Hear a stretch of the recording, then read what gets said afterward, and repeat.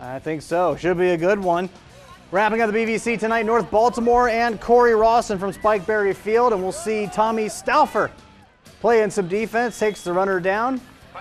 Next play here, we'll see Deontay Davis fakes the handoff and is going to run down the sideline. Nice spin move, actually a couple of spin moves there, and is hard to bring down, eventually forced out of bounds.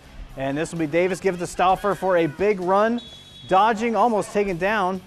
A flag is called, but it would be called back. So that play would stand. Final score in this one tonight, Cory Rawson with the 40-39 win over North Baltimore. So the Hornets picking up the big win. Stauffer, 29 rushes, 260 yards, and 2 touchdowns, 146 yards passing, and 2 touchdowns. So the BVC